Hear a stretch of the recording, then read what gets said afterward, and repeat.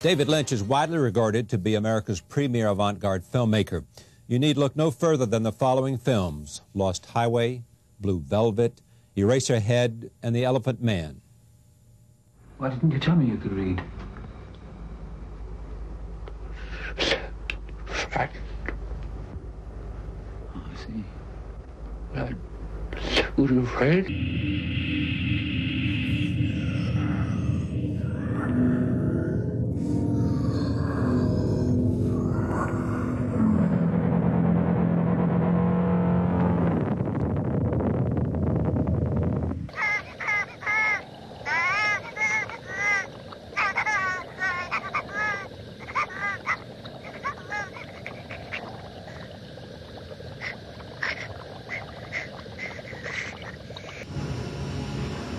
Teresa was with the T. That's right. You may think I've gone insane. Hello? Meow, meow. It's me. Hey, baby. I can't see you tonight.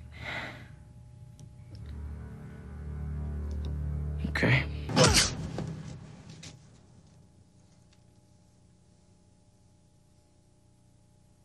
Sailor Ripley, Luna loves you. But I'm a robber. David Lynch's unique place in cinema continues with his latest film, The Straight Story. It has already been recognized by the National Board of Review as one of the year's 10 best films. I am pleased to have David back at this table. Welcome back. Thank you, Charlie. It's good to be back.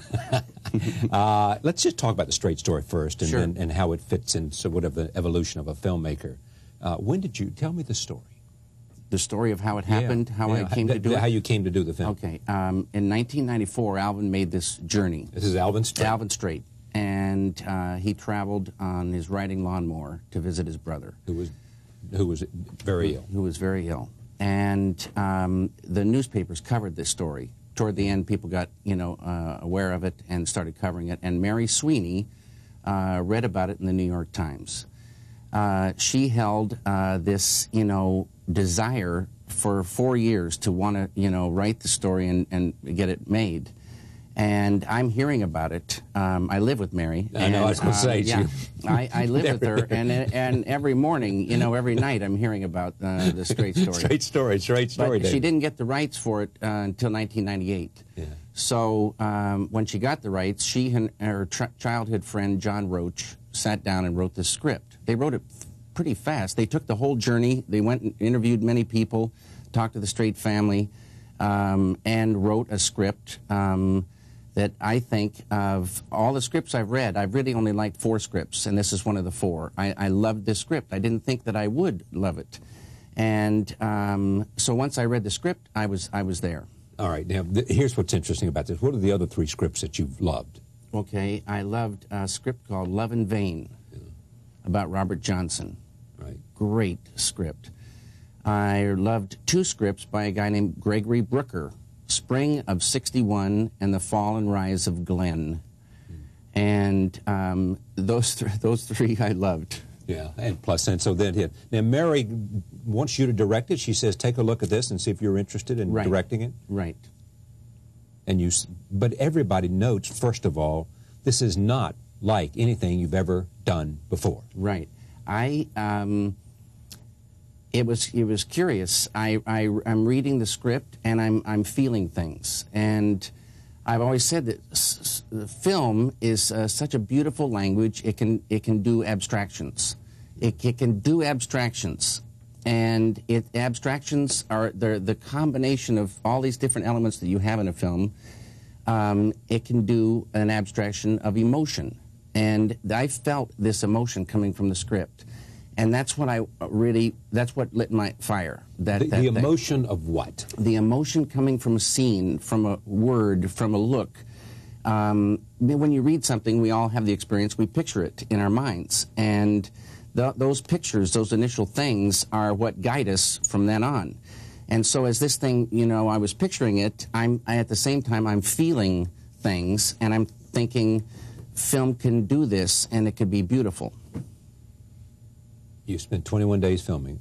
No, 31. Okay, 31 days. Yeah. All right, 10 more. 10 more. In That makes Iowa. a big difference. You filmed it sequentially, too. We had to film in sequence, yes. Yeah. Richard Farnsworth. Was he the unanimous choice? Oh, yeah. Because he's brilliant in this. Yeah. We're so lucky to have had Richard in this film. And everybody who's seen the film agrees that Richard is spectacular. I loved working with him. I think he's one of the all-time great actors. He doesn't consider himself an actor, which is kind of sad, but okay. He came about acting through, he was in the rodeo, then he was a stuntman, and then he came into acting. And he never really, because maybe he didn't study or he didn't do this or didn't do that, but the guy can make it real from way deep inside of him, and it's a beautiful thing to watch. Do you consider yourself, in your heart, a painter or a director? I'm both. You know, that's what I am, both. I'm also a great guitar player. Are you really? Yeah. How about cook? No, I don't like cooking at all. No. Don't like it at all? No. What else do you do well? You paint, you direct, you play the guitar. No, I'm very interested in music. I'm not a guitar player. I play the guitar, but I am very interested in sound and music. I love working with Angelo Badalamenti. He's done everything you've done since the 80s. Since Blue Velvet, right. Yeah. And now I have my own studio, and the primary purpose of it was to be able to experiment, and that's a great thing to be able to do. All right, let's take a look. Why is this man's journey, Alvin Straight, played by Richard Farnsworth, across Iowa to see his very sick brother on a tractor? Interesting. It has to do with the reason he makes the trip, and it has to do with the difficulty of the trip, and it has to do with his age and the things in his heart. That's what I'm saying. It has to do with what he feels and what he sees. Right. And how he feels about what he sees. It's a beautiful reason to make the trip, and the trip has to be done in a certain way. And that's you know, what it's all about. And that comes through, you know, for me, and, you know, I think for others. All right. Roll tape. Here it is, a scene with Alvin Straight, and when he's talking to his daughter, Rose, who's played by kind of an eccentric daughter, played by Sissy, Spacek, about going to visit his brother Lyle. Here it is. Rosie, I've got to go see Lyle. And I've got to make this trip on my own. I know you understand. If you don't like that, then, you know, you're not living on this planet. Well, that's a beautiful scene, and Sissy did a spectacular job, as well as Richard, as well as everybody. Why did you want Sissy? I've always wanted to work with her. She's married to Jack Fisk, who's he's my oldest and best friend. So. Is he a screenwriter or director? Or what is he? He started out as a production designer, and he worked with Terry Malick and, you know, a bunch of people. And then he went into directing, and now he came back to production design. And so this is the first time we worked together, and first time I worked with Sissy, even though I've wanted to work with her, but you've got to get the right part lined up with the right person, and it happened this time. Now, is Mary happy with what you did with her script? I hope so, yeah. Or else, you know, come home tonight. Yeah, she's happy. She's also the editor, so. Exactly. Yeah. So, and that's in fact what her profession is, right? Right. Yeah, but she's producer now and editor and now a writer. So she's taking over. Now, having done this, was it difficult for you? Because it's not the kind of thing you had been used to doing? Blue Velvet, this is a long way from Blue Velvet. It's not difficult. Every film is difficult in a way, but it's so much fun. And the story dictates everything. And so once you fall in love and those pictures form and you stay true to those early feelings, true to the story, you go. It's the same as every film. I know it's different than most of my other work, but the way it goes is the same. And it wasn't any more difficult to do because you're dealing with capturing the emotion of Was it easier? No, it wasn't easier. In some ways, it was more difficult. This thing about emotion, you know, it's an intuitive thing. The film talks to you, and the story talks to you, and so it's a little bit action and reaction. You know, you're experimenting as you go to get the thing to feel correct. And how come it has to feel correct to me? And so you work and work until it does feel correct. And on this, there were fewer elements going along in the sequences, and so each one became more important. And I start getting, you know, real fascinated about the way a sound would present itself, how it would come up out of nothing and go, and how it would die away. Those things became real critical. The way things appeared and disappeared. Some will argue that restraint can heighten the emotional effect. It's too little is not so good. Too much is not so good. Yeah. It's that magic point when all the lights go off like a pinball machine, and you know you're there, but you don't know exactly how you got there. All right, roll tape. This is one final scene, because I think Richard Farnsworth is so great in this, in which he talks about the importance of family. When my kids were real little, I used to play a game with them.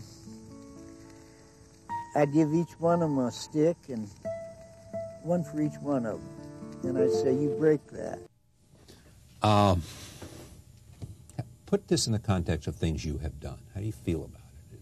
Is it just part of the evolution of one man's? I feel very good about it. It's a film that I think it's out there right now, and it's holding its own, and apparently it has very good word of mouth. And I'm just hoping that it can hold out there, and that people will go experience it on the big screen. Mm-hmm. I think in time it will have a very good reputation, this particular film. Any longing within you to make peace with something? Yeah, maybe myself. Yourself? Yeah. You're at war with yourself, or are you trying to understand yourself, or are you on a journey to understand myself, yeah. to understand contradictory impulses? Or? Exactly, yeah, to figure it out. Yeah. It's a mystery. Is this simply a case of a gifted filmmaker seeing a script he loved? Or can you make more of the fact that you're doing this film in terms of the cycles and the evolution of the life, of a creative artist's life? I have said that I think first you read a script or a book, or you get ideas, and you begin to fall in love, and at the same time you feel a thing in the air. And the thing in the air is always changing. And something about the thing in the air verifies your love, or you kind of goes against it. And in this case, it went, you know, with it, the thing in the air. And so it felt correct to go forward. What's the thing in the air? I don't know what it is. It's it might be, in Germany, they say it's a zeitgeist. Yeah, they told me that name for it. And I don't know if that is. This thing that is always changing, and it's a product, I think, of every one of us. And since we're always, you know, moving about and changing and going forward, this thing is always changing, and it tells you something. Okay, you know the question I'm really asking: does this fact that David Lynch at this point in his life is making this film, beyond the fact that it was a script he liked, say something? I mean, here David Mamet's making The Winslow Boy. I don't know. Wim Wenders is making Buena Vista Club. Yeah, that's a great thing. It's a great documentary. Yeah, it's a great one. Yeah. So, you know. I mean, you know what I mean? I know exactly what you mean. I don't think it says so much about me. I think people do feel this thing in the air, and it might alter our thinking a hair. You don't know what you're going to fall in. The most important thing is what you fall in love with. And the reason you fall in love is an abstraction. Nobody knows why they fall in love with this woman and not this one. Yeah, or why they fall out of love. Or why they fall out. Well, they know that a lot of times. Yes, they do. But so, and you can't figure it out. In other words, you can't sit here and say to me, I can tell you what was in the air. It was this, this, and this. No, you can't. It's a beautiful abstraction. Beautiful abstraction. It's a kind of a psychic thing. What kind of paintings are you painting now? I'm painting with glue. I like texture, and oil paint is very expensive. So I found this tile cement that's not so toxic, but you can get a 5-gallon tub of it for pretty cheap. It's really sticky, but if I paint outside and a little bit later the sun starts cooking it and it becomes less and less sticky, and then if I mix paint in with it, sometimes I set it on fire. They're glue paintings, and they're organic, and I try to get nature to work with me on the things. Yeah, do you paint out on top of your house? Is that where your studio is? Yes, it is. You just go up there in the sunlight and paint. Exactly right. Now, why do you paint outside? Well, because there's a lot of toxic things involved with the work. I see. So you got to be outside so that nobody gets sick. And I like the way the sunlight it works on it. It cooks it. In California, it gets sometimes very hot. But what are you painting with this glue? I'm painting a series of this character, Bob, and his particular concerns, I guess. Yeah. Speaking of Bob, just tell me the story about when you were going to Bob's Big Boy in Los Angeles. You've got a fixation. Yes, I do. Because I love you love chocolate. You like chocolate milkshakes? No. I like vanilla milkshake. Vanilla milkshakes. Yeah, you like chocolate. I like chocolate. Yeah. But what else would you eat with this? Just milkshake? a coffee. Oh, but you had all this sugar in the coffee. Yeah, I had sugar. Now, what was going on there? Was it was giving you a high that made you think clearly? Yeah, but I didn't. It is like a drug, I suppose. Sugar can be. Yeah, because it revs you up. And but I went, as you know, at 2:30 in the afternoon Yes. because they pour a liquid into these machines, and it has to have time to get cold to become thick. Right. During lunch, there's a turnover, and so they're always kind of thin. But after the lunch settles down, before the thing gets too old in the machine, it has time to congeal and get nice and thick. And you got a chance for getting a great shake. But you gave it up. Yeah, I gave it up. And you gave up all the sugar or saccharin or whatever it is you use in the coffee, too. Sugar. But I gave it up. One time I went through the garbage behind Bob's, and I found the carton of the mixture. And I couldn't make sense of any of the ingredients. And I figured it was enough time of having had those, and I should stop.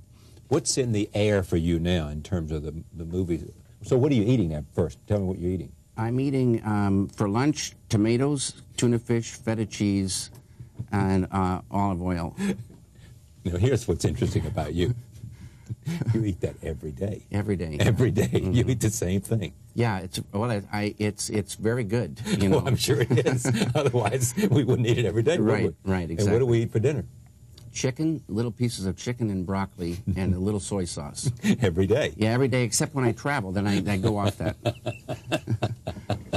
Is this? Can we say you're a creature of habit? Yes, habit in a daily routine. Yeah. And then when there's some sort of order there, then you're free to mentally go off any place. You've got a safe sort of foundation and a place to spring off from. Yeah. And you view that in terms of the creative process as very important. It was very important for me. For you? Yeah. Right. You don't like a cluttered room when you're thinking. No. The purer the environment, the more, fantastic the interior world can be, it seems to me. Yeah. Can you help me understand where you may be going now that you've done this film? What's in the air? In the air, I think things are, like, as they say, they're always changing. Yeah. I think right now the air is filled with Y2K. And maybe in January it'll settle down and we'll see what's really there. But we got to get through Y2K we got to get through first. This thing. It's a very busy kind of thing in the air now. Yeah. But I don't know what I'll fall in love with. That's for sure. I don't have the next thing. Yeah, and falling in love is really what it's about. It's all about that, yeah. You'd rather tell a long story than make a movie. No, I love both the things. Okay, you do very both. much. It's just a continuing story allows you so many different surprises, and you're not having to wrap things up, and you can have one thing lead to this thing, and then come back to relate to something that was introduced way back here, and those things are thrilling for us. Is Dune the worst mistake was that? That wasn't a mistake. I learned a lot, and It was a little bit, maybe more than a little. I sold out. I didn't have final cut, and I knew the way people were, and I adjusted. And you really can't do that. No. Two things you got to know. Yeah. Final cut. I know that. I learned that, Charlie. And owning your own thing. Yeah, I haven't learned that. But one we'll yet. get there too. Yeah. All the things you have made, I realize it's a silly question, but give me. What are you most proud of?